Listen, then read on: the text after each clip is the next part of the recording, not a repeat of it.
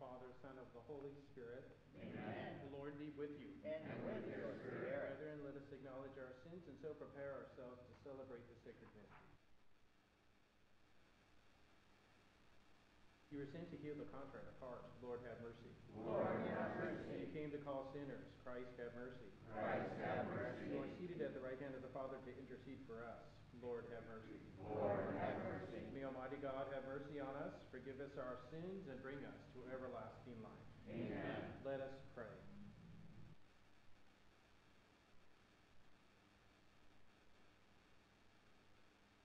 O God, who for the relief of the poor and the formation of the clergy endowed the priest St. Vincent de Paul with apostolic virtues, grant, we pray, that afire with that same spirit we may love what he loved and put into practice what he taught. Through our Lord Jesus Christ, your Son, who lives and reigns with you in the unity of the Holy Spirit, one God, forever and ever. Amen.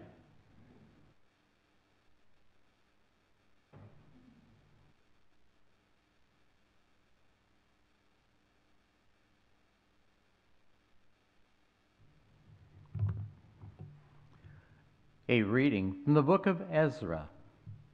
At the time of the evening sacrifice, I, Ezra, rose in my wretchedness, and with cloak and mantle torn, I fell on my knees, stretching out my hands to the Lord, my God. I said, my God, I am too ashamed and confounded to raise my face to you. O my God, for our wicked deeds are heaped up above our heads, and our guilt reaches up to heaven. From the time of our fathers, even to this day, great has been our guilt. And for our wicked deeds we have been delivered up, we and our kings and our priests, to the will of the kings of foreign lands, to the sword, to captivity, to pillage, and to disgrace, as is the case today. And now, but a short time ago, mercy came to us from the Lord our God, who left us a remnant and gave us a stake in his holy place. Thus our God has brightened our eyes and given us relief in our servitude. For slaves we are, but in our servitude our God has not abandoned us. Rather, he has turned the goodwill of the kings of Persia toward us.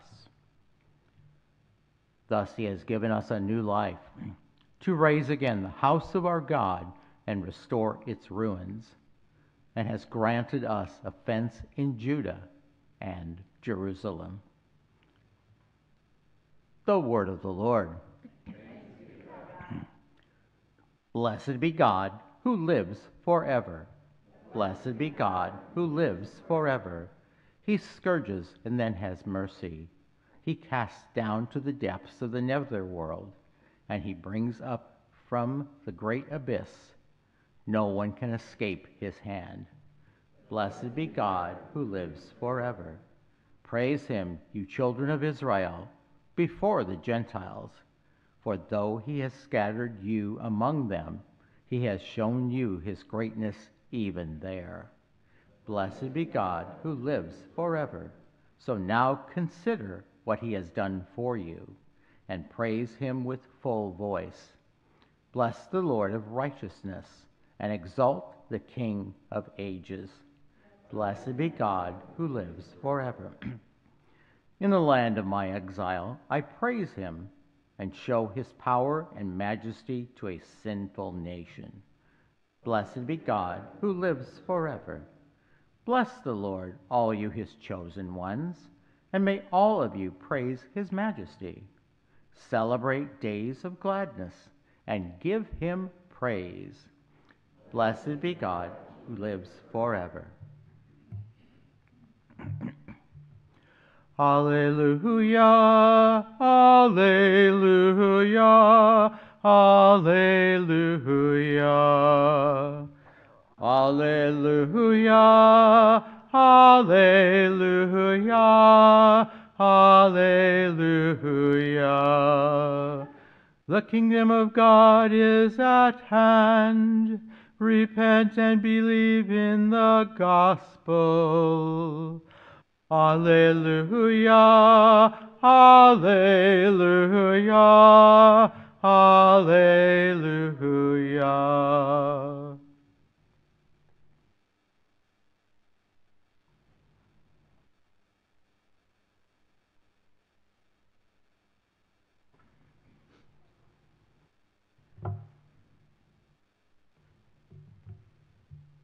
The Lord be with you. A reading from the Holy Gospel according to Luke.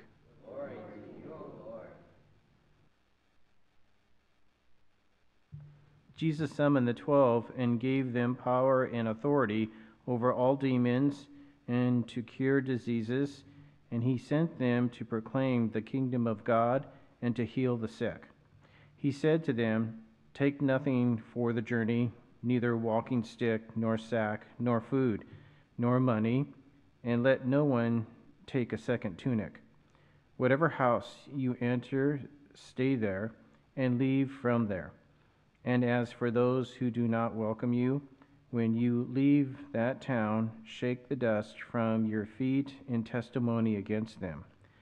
Then they set out and went from village to village, proclaiming the good news and curing diseases everywhere. The Gospel of the Lord.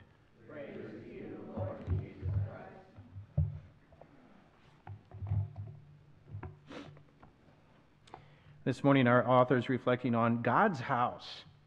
We'll see how this is developing. We look in the first reading, we're continuing to listen to Ezra. Today, Ezra chapter 9. We heard Ezra's powerful prayer before God. He's admitting the sinfulness of the people of Israel. And then he's thanking at the same time that God's delivering them. They have the house, the temple of the Lord. God has given them relief. God has brightened their eyes, and they seek, because they've sunk into a spiritual darkness, the people of Israel. And then they were scattered in the Babylonian exile. They lost everything. But now God has given them good new life, revealed in the house of God. And then in the gospel reading from St. Luke, chapter 9, there's kind of a small little shift. I didn't even notice it until Scripture scholars write about this. The sending out of the 12. Jesus sends them out into the villages and into the homes. There's a slight little shift. They still have God. They still have the temple, and that's good. But there's just a small little shift. Now God is reaching out. They come to the temple. Now there's a little bitty shift. God is reaching out through the 12 and curing the sick, proclaiming the good news. It's just the slightest little shift as the story of salvation unfolds. So the author concludes, we enter God's house, this church, this adoration chapel, to adore God, receive Jesus in this Holy Eucharist, and then we are sent out into different homes, into our homes, maybe schools, businesses, whatever it is, that we'll share the good news of salvation to the world. A good example of this kind of work of discipleship, of being sent out, is the memorial. The Universal Church celebrates the memorial of St. Vincent de Paul. He's a popular saint. He was born in the year 1581, ordained a priest serving a parish in France. He worked to improve the formation of priests in seminaries. He defended the poor and the abandoned. He founded the congregation of the missions known as the Vincentians. I think there are almost like 3,500 of Vincentians religious today. He also founded the congregation of the Daughters of Charity. St. Vincent de Paul is the patron saint of charities, I think, isn't there a St. Vincent de Paul Society in Omaha? Yeah. Is there one? I don't know. Is it in Parish too? Isn't there? Oh, see, it's still active today. So St. Vincent de Paul, he's the patron saint of charities, the patron saint of hospitals and prisoners. He died in Paris in the year 1660. So just an example of just one person going out from God's house and entering different homes and communities, bringing a message of hope, love, healing to the world in need. We still need it today. One author concludes and reflects on this whole image of God's house. We started with the temple of the Lord, and now this beautiful house of the church. One author reflects on the readings today. He writes, "From God's house to our homes. From God's house to our homes." God wants to dwell in our homes. It's a good morning to pray that God make our homes a place that He can dwell in. And maybe even go deeper. That God, He's looking to dwell, yes, in our homes, in our schools, in our grocery stores. Can you believe that? Everywhere. Businesses where we work, but especially the house of our hearts. That's where He's looking to dwell in. And that can happen. It'll happen this morning. We receive Holy Eucharist. And then God dwells in this house and we can share. It's amazing, this beautiful gift of salvation that we receive, we share. In the name of the Father, and the Son, and of the Holy Spirit. Amen. And together we stand, trusting in God's power to heal. Let us bring our needs before Him with confidence. We pray for church leaders. May the Holy Spirit fortify them in their gospel mission. Let us pray to the Lord. We continue to pray for Father Mike Eckley. He's on retreat. He said he's asking for our prayers. So we pray that it's a good retreat for him. Let us pray to the Lord. Lord, hear our prayer. For those traveling the long road of grief, may they know Christ's presence and rest in the confidence that nothing can separate us from the love of God. Let us pray to the Lord. Lord, hear our prayer. For all of us gathered here this morning, may we be strengthened by the sacraments to share Christ with others, maybe even in the homes, our homes this morning. Let us pray to the Lord. Lord, hear our prayer. We pray for all the dead and for the souls of all the war dead. Let us pray to the Lord. Lord, hear our prayer. And just in the quietness of our hearts, own personal prayers and petitions to our Heavenly Father this morning.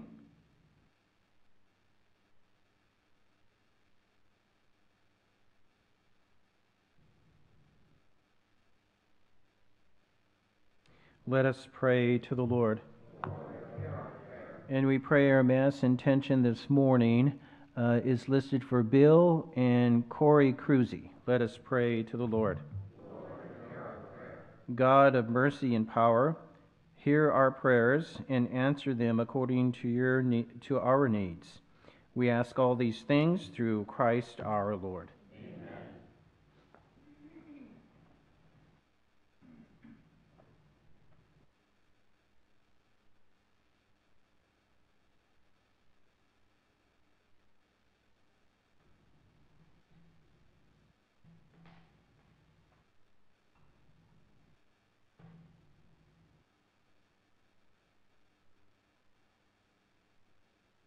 Blessed are you, Lord God of all creation, for through your goodness we have received the bread we offer you, fruit of the earth and work of human hands. It will become for us the bread of life. Blessed be God forever. Blessed are you, Lord God of all creation, for through your goodness we have received the wine we offer you, fruit of the vine and work of human hands. It will become our spiritual drink. Blessed be God forever.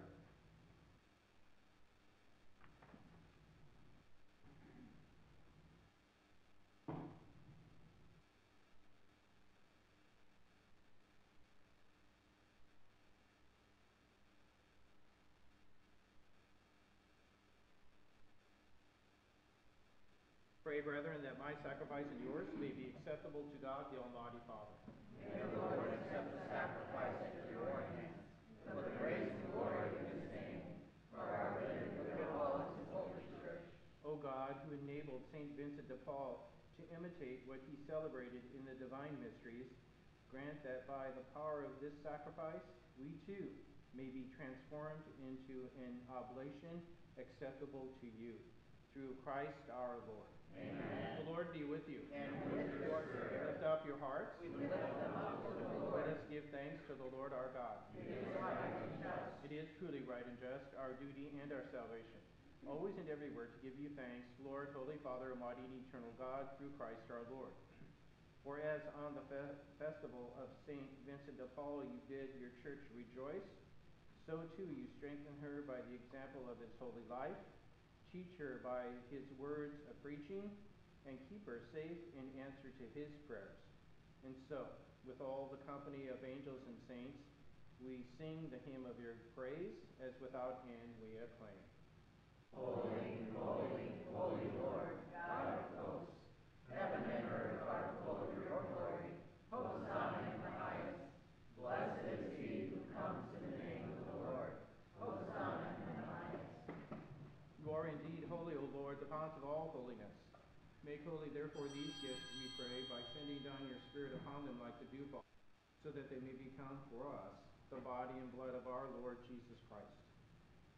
At the time he was betrayed and entered willingly into his passion, he took bread, and giving thanks, broke it and gave it to his disciples, saying, "Take this, all of you, and eat of it, for this is my body, which will be given up for you."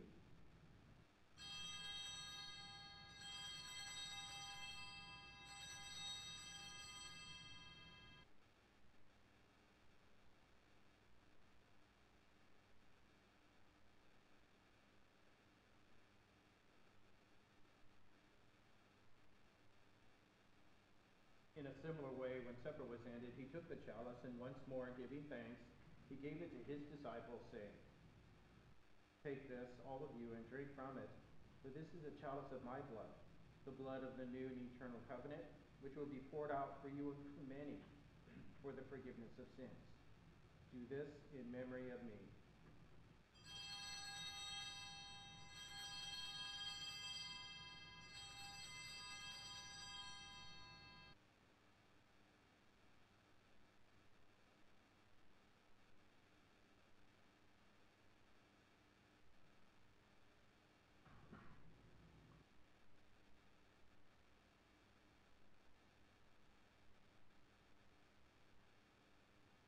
The mystery of faith, we Proclaim your death, Lord, and profess your resurrection until you come again. therefore, as we celebrate the memorial of his death and resurrection, we offer you, Lord, the bread of life and the chalice of salvation, giving thanks that you have held us worthy to be in your presence and minister to you. Humbly we pray that, partaking of the body and blood of Christ, we may be gathered into one by the Holy Spirit. Remember, Lord, your church spread throughout the world, and bring her to the fullness of charity, together with Francis our Pope and George our Bishop and all the clergy. Remember also our brothers and sisters who have fallen asleep in the hope of the resurrection, and all who have died in your mercy. Welcome them into the light of your face. Have mercy on us all, we pray, that with the Blessed Virgin Mary, Mother of God, with Blessed Joseph her spouse, with the blessed apostles, and all the saints who please you throughout the ages, we may merit to be co-heirs to eternal life, and may praise and glorify you through your Son, Jesus Christ. Through him, and with him, and in him, O God, Almighty Father, in the unity of the Holy Spirit, all glory and honor is yours forever and ever. Amen. At the Savior's command, informed by divine teaching, we dare to say, Our Father, who art in heaven, hallowed be thy name. Thy kingdom come, thy will be done, on earth as it is in heaven. Give us this day our daily bread, and forgive us our trespasses, as we forgive those who trespass against us. And lead us not into temptation, but deliver us from evil. Deliver us, Lord, we pray, from every evil. Graciously grant peace in our days, that by the help of your mercy we may be always free from sin and safe from all distress, as we await the blessed hope and the coming of our Savior, Jesus Christ.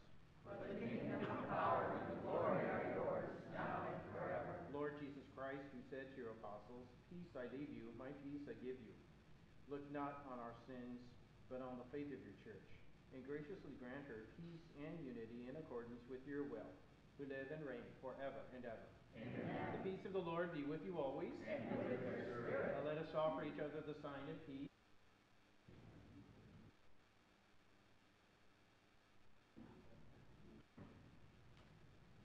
Lamb of God, You take away the sins of the world. Have mercy on us. Lamb of God, you take away the sins of the world. Have mercy on us. Lamb of God, you take away the sins of the world. Grant us peace. behold the Lamb of God, behold him who takes away the sins of the world. Blessed are those called to the supper of the Lamb. Lord, I am not worthy that you should enter my room, but only say a word, and my soul shall be healed.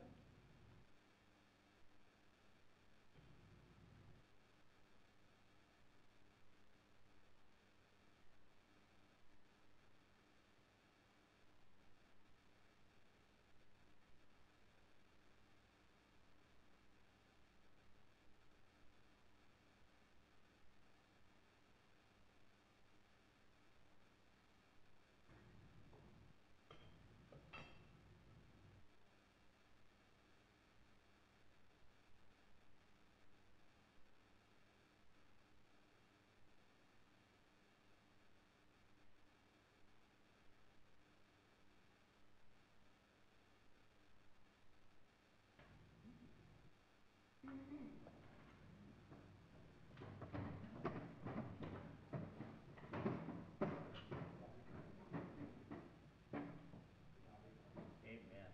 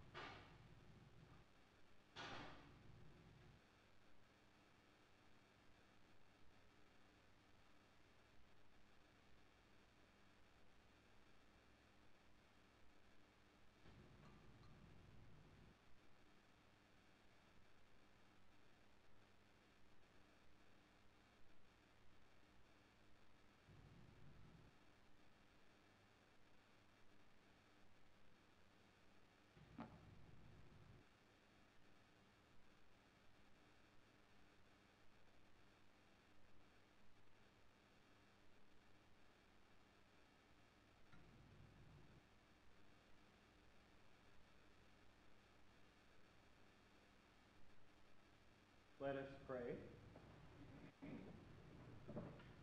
Renewed by this heavenly sacrament, the Holy Eucharist, O Lord, we implore that just as we are prompted by St. Vincent de Paul's example to imitate your Son, Jesus, in his preaching of the gospel to the poor, so too we may be sustained by his prayers.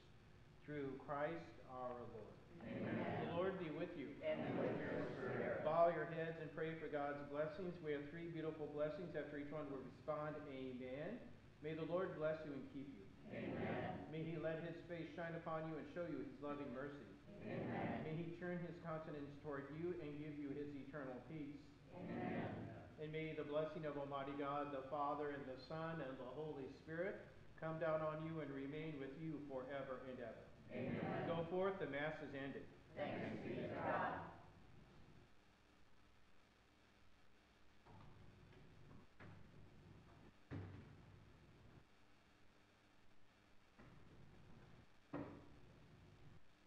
Saint Michael,